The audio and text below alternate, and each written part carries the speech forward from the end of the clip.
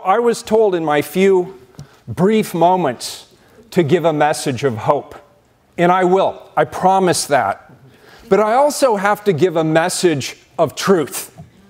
And the truth is, we're living in unprecedented times. We're living in a time of uncertainty, of anxiety, of division, and yes, fear. And aren't there days where you wake up and you feel like you're living in some sort of an alternative reality where we don't even agree on what the basic facts are? And making it more difficult for all of us is that the institutions that we typically turn to in times like these for support and counsel, institutions like the church, the media, academia, and even government, we're questioning these institutions as well, and they're also under siege. So here's the message of hope. Here we are, some 5+ decades after the assassination of Reverend Dr. Martin Luther King Jr. And I can say this, and you can say it with me, and we can all say it together. The moral arc of the universe has bent towards justice. It has bent towards justice.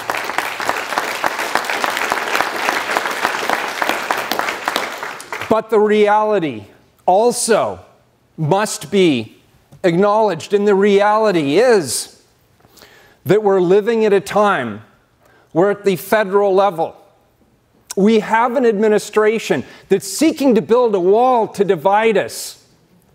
We have policies coming out of Washington, D.C. that seek to separate small children from their families. And I will say it, Pastor, because I agree you can't say it, but I'm going to say it. We have a president who emboldens racist behavior. And we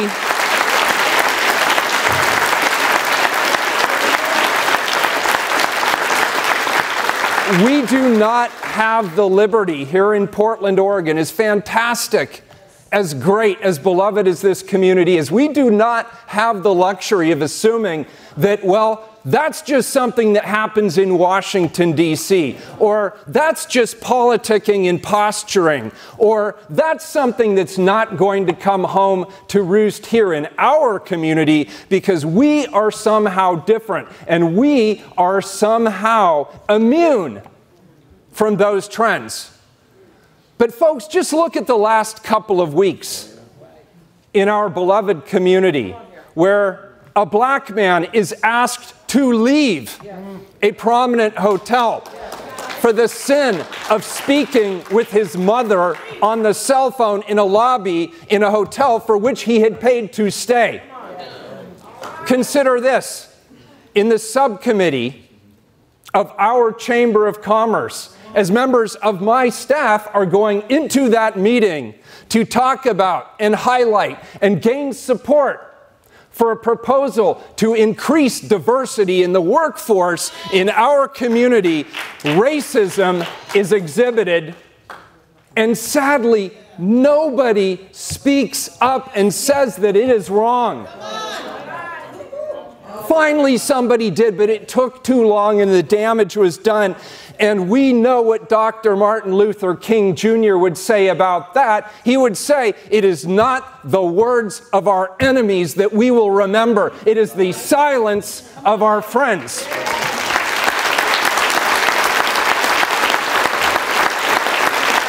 So, I ask you this. Do you feel as I do? Do you feel that we are being tested?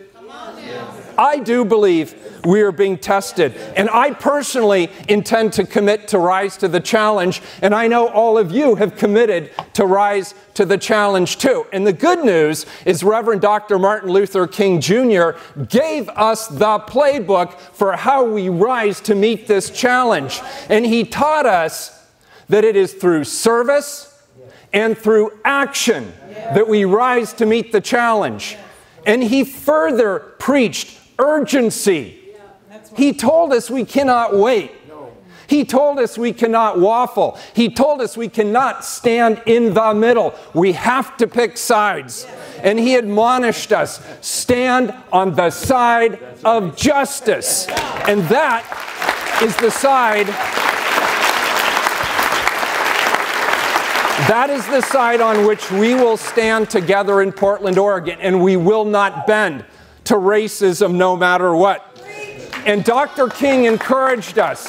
He said, do it at the local level. Be responsible for what happens here. Take accountability for your own community, in your own community. And that is what we are doing. We are gathered here today to begin the hard work together that we must do to rise together to meet the challenge. In conclusion, because I can feel Pastor Hennessy. I feel him. You know, we are brothers. He has told you this, right? I can feel him. But Reverend Dr. Martin Luther King, who stood right here at this podium, he gave his life for justice. And in doing so, he gave us an incredibly valuable gift. He gave us a gift, and it's a gift we dare not squander. Thank you for being here and participating in our beloved community. Thank you.